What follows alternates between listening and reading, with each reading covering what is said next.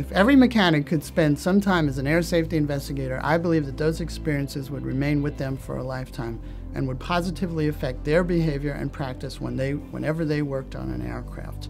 However, that's not realistically feasible. The good news is that there are other ways for mechanics to learn and learn from others' mistakes. One of the primary ways is from reading NTSB safety alerts.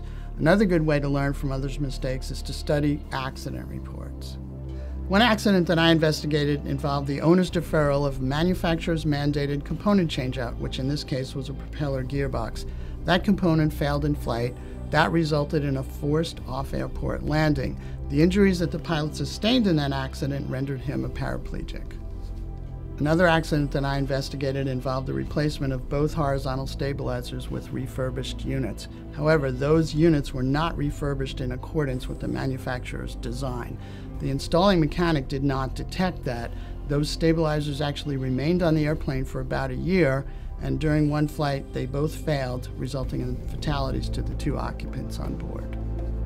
Another maintenance-related accident that I investigated involved the refurbishment of the fuel system in an out-of-production airplane. However, the post-maintenance test flight was an abbreviated test that did not test all configurations.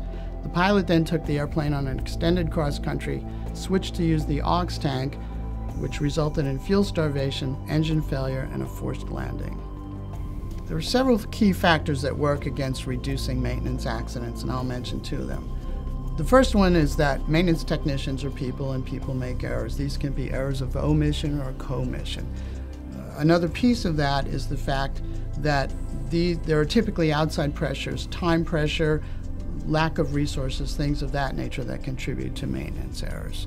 The second item is that in the general aviation world, there's typically a lack of separation between the persons who do the work and the persons who inspect the work. That's a very important piece. It's a fundamental concept to aviation is redundancy. And in the GA world, we don't always see that redundancy on the technician side of it. So the errors are not necessarily prevented or caught.